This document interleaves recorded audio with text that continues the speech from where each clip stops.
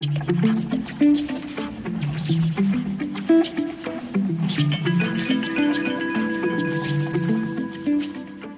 guys, I'm Louise. Today I just want to show you how your customers can leave a review after their appointment. So if you click on the very top of the page, you can see an appointment has been finished today, the 7th at 1:15. So we click on that, then you'll see the details of the appointment, and at the very bottom it will say leave a review or book again. So if we click leave a review, you're able to rate your experience, so just give it a 5, write a nice comment about how your experience went.